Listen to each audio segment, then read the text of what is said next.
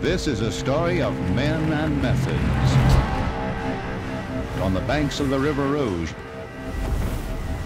what is done here and how well it is done depends upon men. Methods and machines change.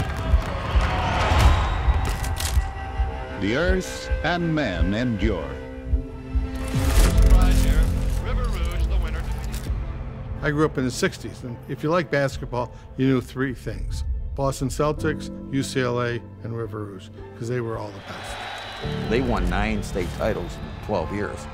I mean, how in the world do you win that many championships? You just don't. Back-to-back championships. It's the gold standard of high school basketball in America. This program is certainly back on top. It is the winningest program in the state of Michigan's history. They got 1, 2, 3, 4, 33, 5, 6, 7, 8. The bottom line is who won championships. Nobody has done it like River Rouge has done it. I want to win a state championship bad. And I feel like it's our turn now. There's 14 state championships on that wall. That's what we play for. I don't hide from it. I don't have the kids hide from it. So that's what we're playing for.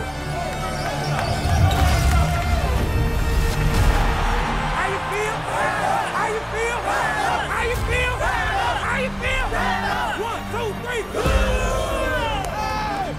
2, 3. We want to win, but we're not going to sacrifice character. Legend, you don't want to go to school. I mean, you better get your stuff together. And I tell the kids, if you can win in here, you can win in life. People made it out of here and become successful. So why not you?